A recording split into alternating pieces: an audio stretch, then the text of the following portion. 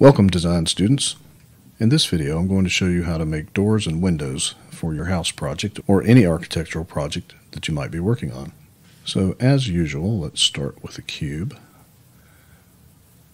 And your house, of course, or whatever it is you're working on might be different, but I'm going to sort of create a house-shaped cube so I can cut a door and a window in it.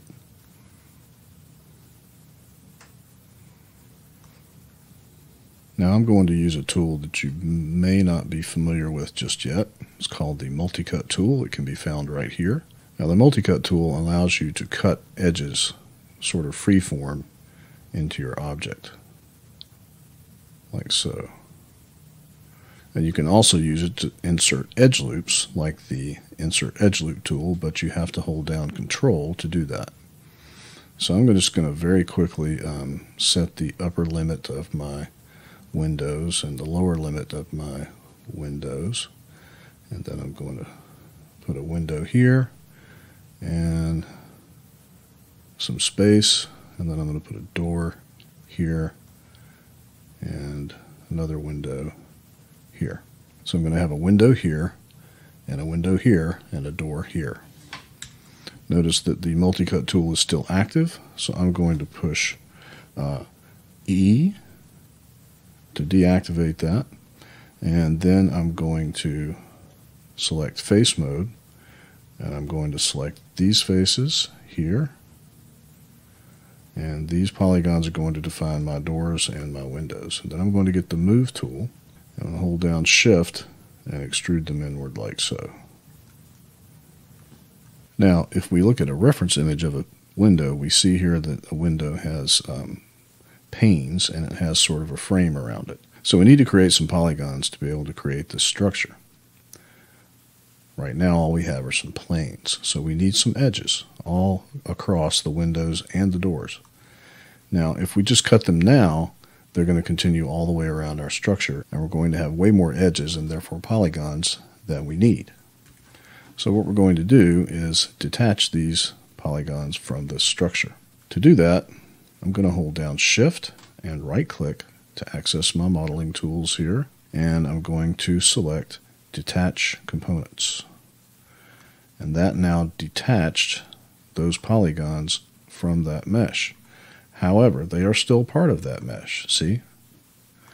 I'm just allowed to move them away from the mesh now. And any edges I cut in these polygons will not continue around the rest of the mesh. Now I don't need this edge here on the door, so I'm going to switch to edge mode, click that edge, and then I'm going to shift right click and select delete edge. Alright, so let's start with this window here. Let's zoom in on it.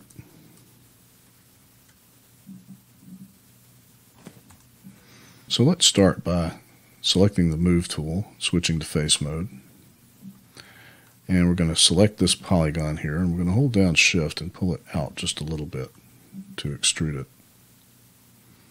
And switch to the scale tool, and I'm going to hold down shift and click and drag to inset that polygon just a little bit to create the outer frame of my window. And now let's use the multi-cut tool again, and we're going to hold down Ctrl, and we're going to cut an edge about here and here. I'm not trying to be perfectly exact with this. Here, here, and say here. And we can straighten these out if we need to by selecting the move tool, switching to edge mode, and double clicking on these edges, and we can move them up and down. The insert edge loop tool probably would have been a better choice for this, because we could have just said, okay, give me 3 edges evenly spaced, but alright, so now we're going to create the window panes. To do that, we're going to switch to face mode, and we're going to select these inner faces, holding down shift as we select each one. And then we're going to shift, right click, and select extrude face. Now we're going to turn off keep faces together, and we're going to give this just a little bit of offset, and that creates our window panes. Now I want a little bit less than that, so I'm going to enter 0.05. and push enter. And then I'm going to hit the select tool to turn off extrude, and then I'm going to hold down shift, right click, and do it one more time and give it a little more offset. Not that much.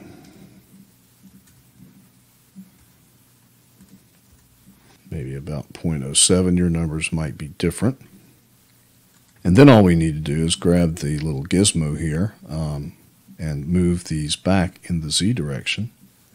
And we have now created our window panes. Can hit Q to switch to the move tool.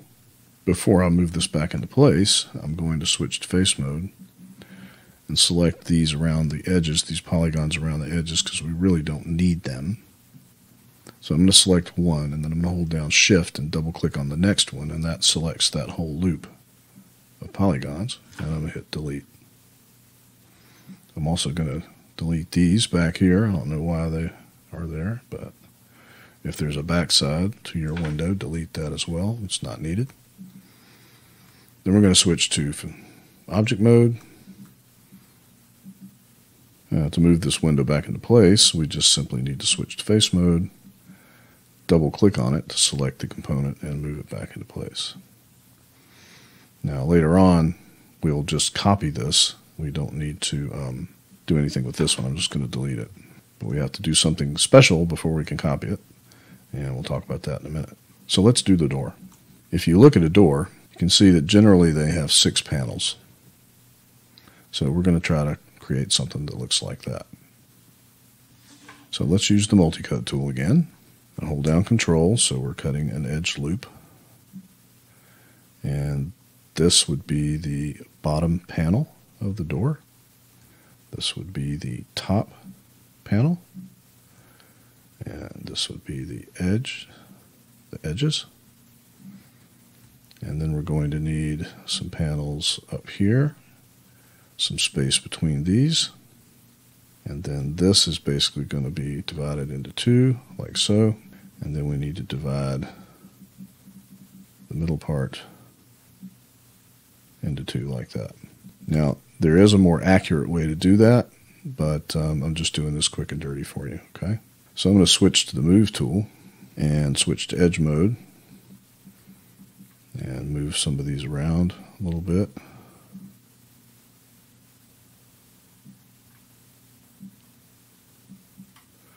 And I'm double clicking on them as I'm moving them.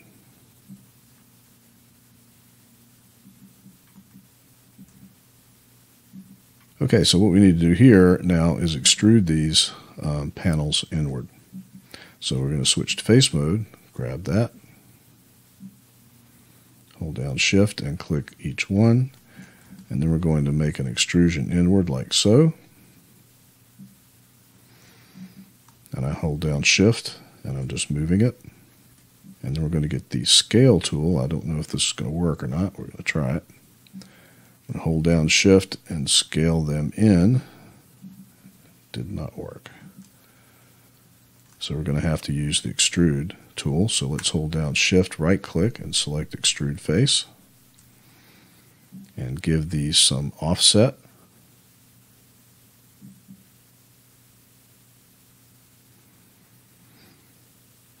And then we're going to select the move tool and hold down shift and move them out a little bit. And then I want to scale them in so they look like they're kind of beveled. So I might have to do one at a time. So I'm going to select one, zoom in on it so you can see I'm pushing F on the keyboard to focus. Get the scale tool and scale it in like so. So we're going to have to do that for each one.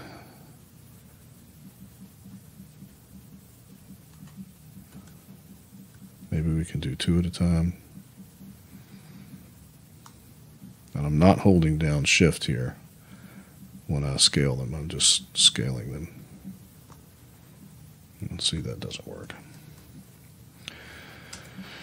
So you got to do them one at a time. So just try to eyeball it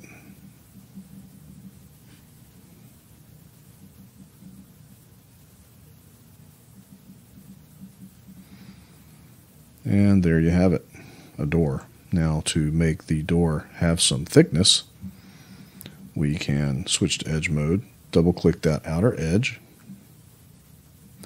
get the move tool, hold down shift, and extrude back.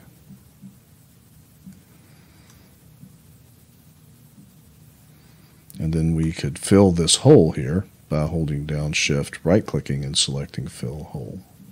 And that gives our door a polygon on the back. Now to put it back in place, we simply switch to face mode, double click on it to select the whole component, and move it back into place. Now to create a window, a copy of this window for this space over here, I need to switch to face mode, double click on that window that I created. Then I'm going to shift right click and I'm going to select duplicate face. And I'm not going to do anything here. I'm just simply going to get the move tool, and now we have duplicated them and we can just move them over like so.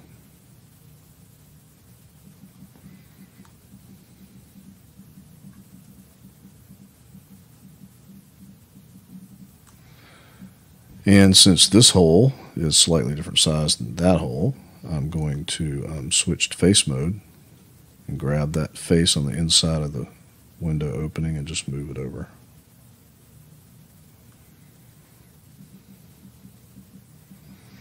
And if needed, I can adjust this edge here by switching to edge mode, pulling that over, and pulling that over.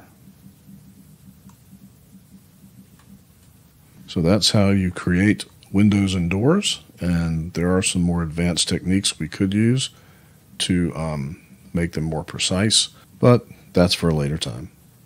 And I'll see you then.